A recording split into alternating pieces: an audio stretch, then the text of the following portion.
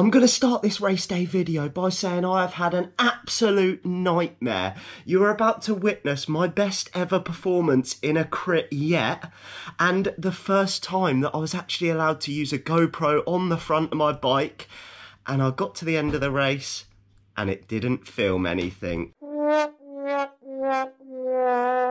Thanks a lot. So I carried this round for nothing, but thankfully the wife was there to save the day and she still filmed some from the side.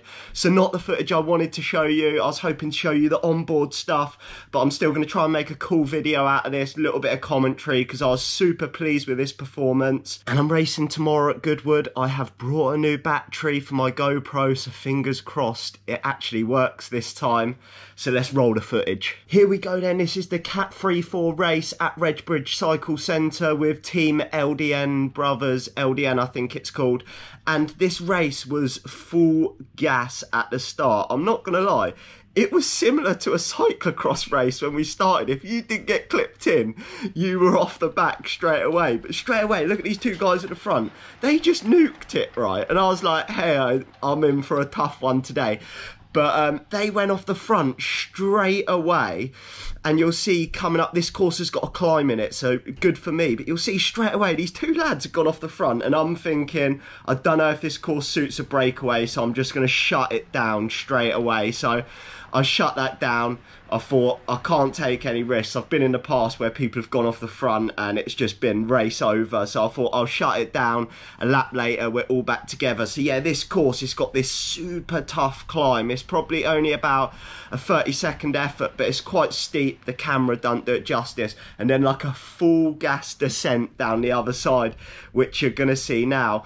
And it gets super strung out down here. And the amount of people I saw, like, there was at least 2 people in this race that were on the grass, flipping pure cyclocross. It was absolutely legendary. But you can see, so really you've just got to put in like a seriously tough dig up the climb, and then I'll pause it here quick while I'm waffling on, and then you get a little bit of recovery on the descent here. But you can see here, like, a gap can get open so easily. So 6 of us here have just gone off the front because of the climb, but nothing really came of it. The gap wasn't massive, and the peloton group shut it down by the time we got to the bottom of the next climb. So you can see we're all back together. I'm sort of at the front of the group. I'm feeling pretty confident on the climb today. There was then like a couple of laps where it stayed together, nothing much going on. And then more attacks started coming. So I think it's not this section here. You can see, look at that, super tucking. Woo! Look at that, aero gains. So about a couple of laps later, after that footage a minute ago, I just missed it. I'll pause it back there.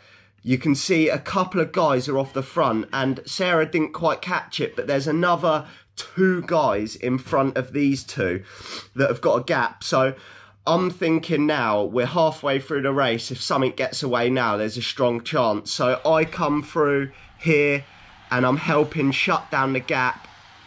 And basically we shut down that. You can see here I'm still on the front, I'm tucking down. We spent a couple of laps trying to shut that gap down. And then before you know it, we shut the gap down. I'm going to pause it just here.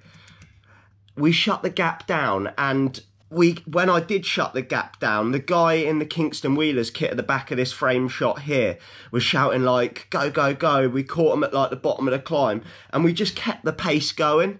And you can see me, I'm like looking round because I've just realised your man's got in his first ever break. I'm looking around thinking, I've never been in a break in my life. There's 4 of us now off the front, and we actually had a fairly sizable gap. So I'm off the front, and the reason why I'm looking round is because I'm thinking this is going to go either one or 2 ways. I'm going to completely blow my biscuit, or there's a strong chance the 4 of us could stay away and I could have a good result here. So I'll play this. You can see us 4 off the front, and we've managed to get a little bit of gap. I'll keep it playing because I think the peloton come through just a little bit. So that was the gap just on 1 climb.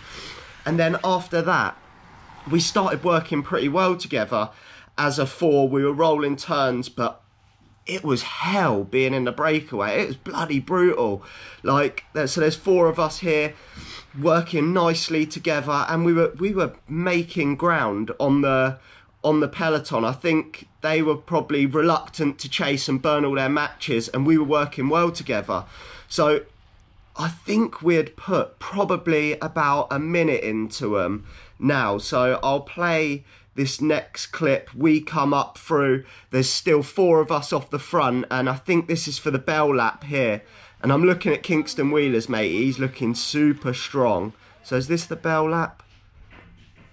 Nope. Nope, but that's the peloton coming up. I've mucked that bit up, but I'm doing a one take on this commentary tonight.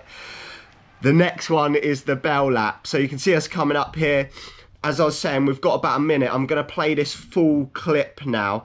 I was in the hurt locker. Being in the break isn't as fun as it looks, but I'm going to play this whole clip so you can see the gap we have. And fear not, I've put power overlay for my sprint finish. So as you can imagine, we've got about a minute. We all start looking at each other. I really wish I had the front camera for this. So this is the gap we had. We start looking at each other. No one wants to go on the front, and we got to the bottom of the climb, and I just decided to go early and absolutely nuke it. So you can see we probably had about a minute on the peloton, and it was massively reduced now. But here's my numbers, so I've paused it here, and you can see I've gone early. I've absolutely whacked it, and I'm thinking, today is my day. I'm pinning it. I've never been flying or putting out so many watts in my life without sounding big-headed about it. But here we come. And I just went a fraction too early, blew up, and I got done by half a wheel. Half a wheel. But I'll show the little bunch kick as well coming up through. That was the peloton just finishing up. And it ended up 2nd place for me. My first podium in a crit. Couldn't believe it. Look at that. Top effort.